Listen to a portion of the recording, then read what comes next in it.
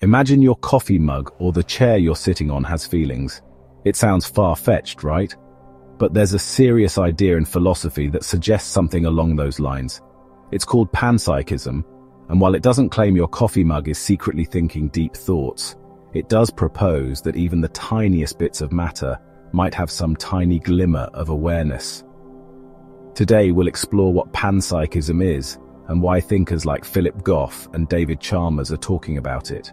Panpsychism, from Greek pan = all, psyche = mind, is the view that consciousness is not exclusive to brains or living creatures. It might be a fundamental feature of the universe itself. In other words, consciousness could be as basic to reality as things like mass or electrical charge. Philosopher Philip Goff puts it succinctly: panpsychism is the view that consciousness is a fundamental and ubiquitous feature of physical reality. That means every particle, every atom carries some extremely rudimentary form of experience. Not that an electron has thoughts or emotions, but according to panpsychism, it might have a faint spark of what it's like to be an electron. This idea isn't entirely new. It harkens back to ancient philosophers. Even Plato entertained something like it, and thinkers such as psychologist William James and philosopher Bertrand Russell considered versions of it. But panpsychism has gained fresh attention in recent years, especially after Goff's 2019 book Galileo's Error reignited the conversation. Why would anyone propose that consciousness is everywhere? The answer starts with what David Chalmers famously called the hard problem of consciousness. This hard problem asks, how and why do physical processes in our brains produce subjective experience? We can map brain activity and pinpoint which neurons fire when you taste chocolate, but that doesn't explain why tasting chocolate feels like something. Neuroscience hasn't answered how the electrical signals in a brain translate into the rich inner movie of our lives.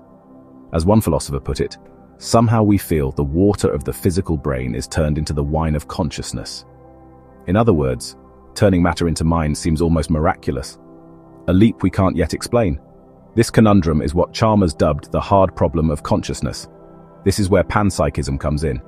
If it's so hard to explain how consciousness appears out of non-conscious matter, panpsychism suggests flipping the script. Maybe consciousness didn't appear at all. Maybe it was there from the start. In the words of one science writer, panpsychism proposes that mindedness was there all along, residing in the fabric of the universe. Instead of trying to pull a rabbit, mind, out of a hat, matter, panpsychism says the rabbit was hiding in the hat the whole time. Even Chalmers, who coined the term hard problem, has been open to this radical approach. He's entertained the idea that consciousness might be a fundamental aspect of reality, essentially embracing a form of panpsychism.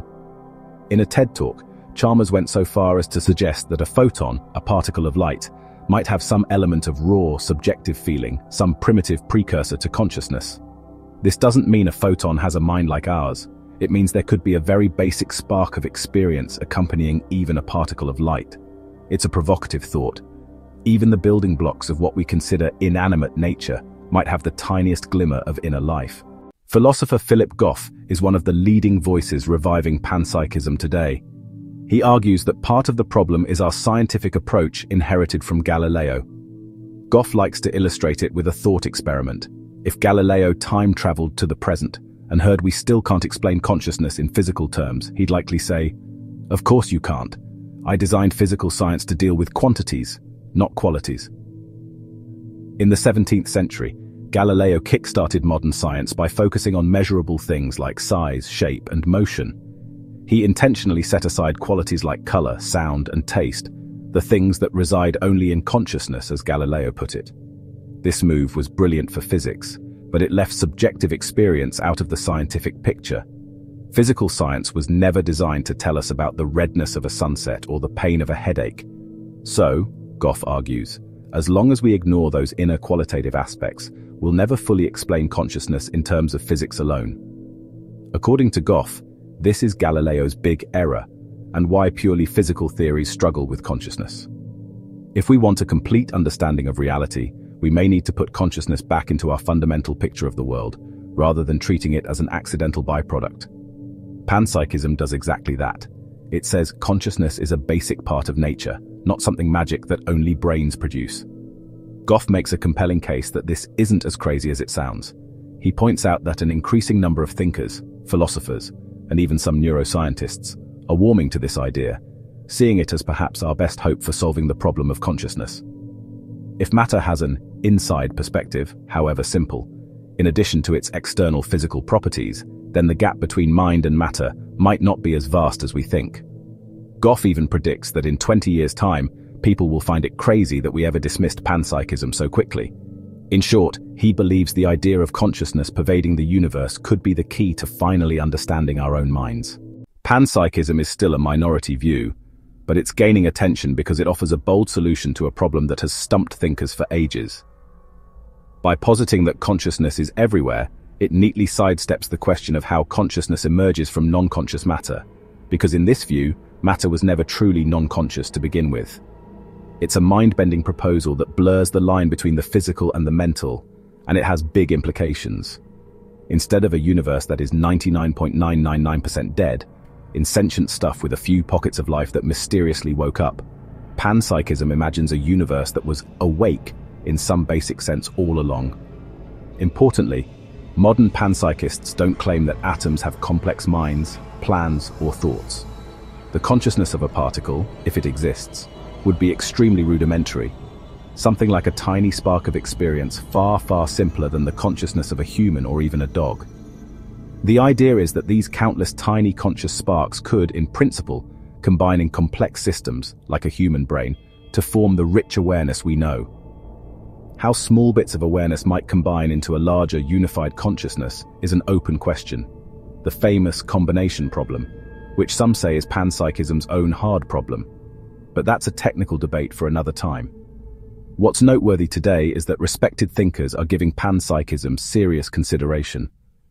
Renowned neuroscientist Christoph Koch, for example, has said that if we accept consciousness as a fundamental, irreducible phenomenon of nature, then it is a simple step to conclude that the entire cosmos is suffused with sentience.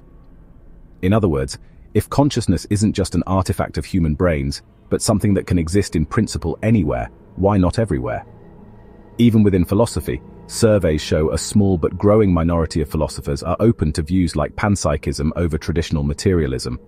And as we've seen, thinkers like Goff and Chalmers are actively discussing it, hosting workshops and writing books to flesh out how this perspective might reshape science and philosophy of mind. Panpsychism offers a fascinating, if mind-boggling perspective. Consciousness might be a fundamental feature of reality, present even in particles and atoms. This idea challenges our intuitive division between mind and matter, suggesting that in some form, mind is matter and matter has mind. It flips the conventional story. Instead of consciousness being a late-arriving fluke in a lifeless universe, consciousness could be woven into the fabric of existence from the start. This view, if true, would deeply reshape how we see ourselves in relation to the world around us. We would no longer be isolated islands of awareness in an ocean of dead matter, but part of an unbroken continuum of consciousness that spans the cosmos. Of course, panpsychism is provocative and not without controversy. Many scientists and philosophers remain skeptical, pointing out that we lack direct evidence for consciousness in atoms and questioning whether the theory can be tested. It's a radical departure from the common assumption that if you gather enough inert matter in a brain, then you get consciousness. Yet, by daring to think outside that box, panpsychism has succeeded in reinvigorating the conversation about one of science's greatest mysteries. It forces us to ask, could it be that the universe itself, at some level, knows or feels?